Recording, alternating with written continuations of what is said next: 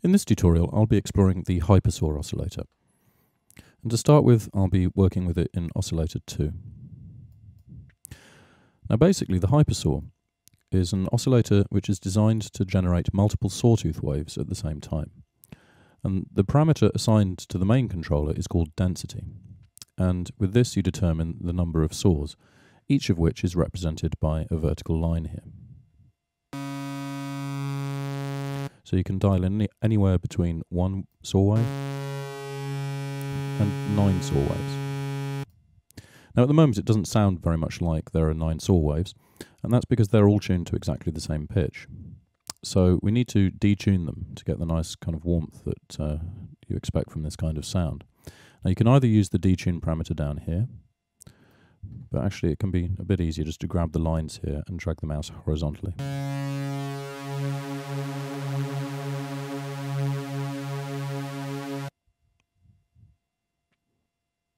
Now you may have noticed that the FM section has disappeared now and has been replaced by sync. And this refers to the internal sync oscillator of the HyperSaw, which for oscillator 2 is always active. Let's take a listen to that now.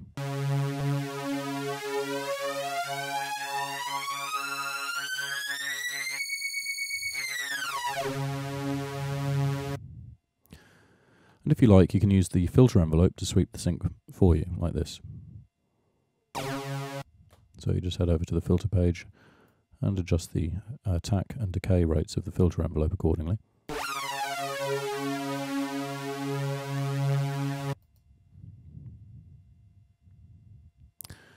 the HyperSaw doesn't stop with saw waves.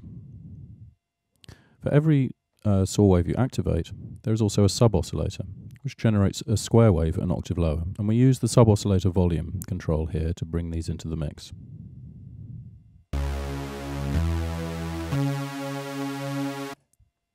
And this is scaled so that when you turn it all the way up, the saws are faded out altogether, leaving just the sub-oscillators. And these also respond very effectively to both the detune and internal sync oscillator.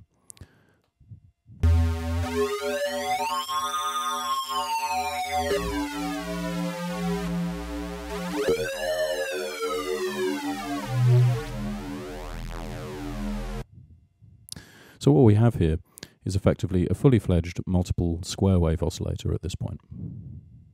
And if all this still isn't enough, then you can always bring oscillator 1 into the mix. Now the HyperSaw in oscillator 1 has mostly the same functionality as it does in oscillator 2, with one notable exception, and that is that the oscillator sync is not enabled by default. And this, along with the oscillator balance control, allows you to mix the sync effect more or less subtly as you require.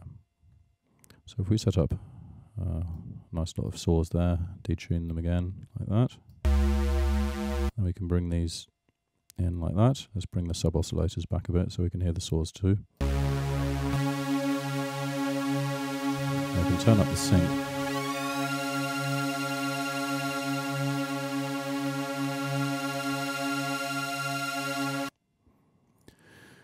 If you wish to enable the sync for oscillator 1, then just click on the sync button up here. Now both oscillators will follow the same sync amount.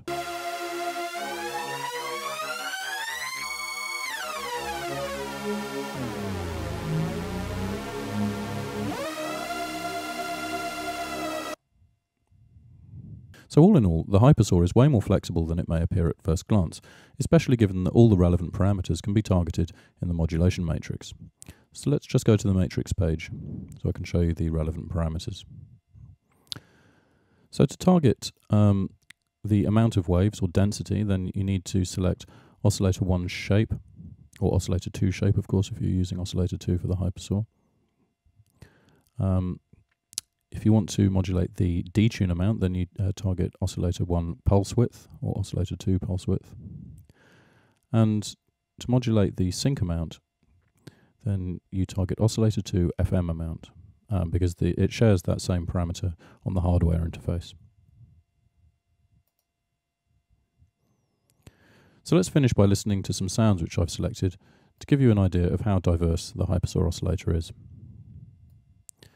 This first sound uses just one HyperSaw oscillator. It's got all 9 waves firing away there, and I've just run it through a high-pass filter here with some filter envelope sweeping it slowly.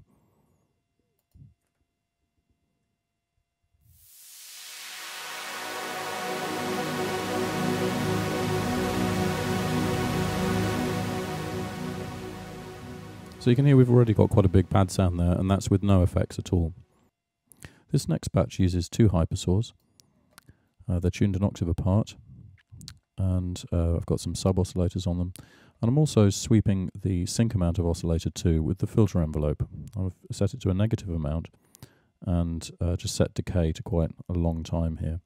And this means that the sync will be swept upwards very slowly as I hold the note down.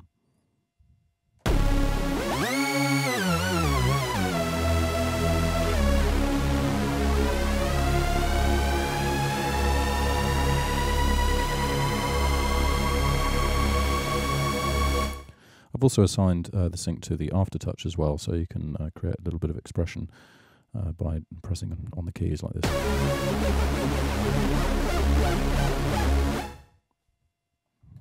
Finally, this sound uses several modulation routings, or the LFOs.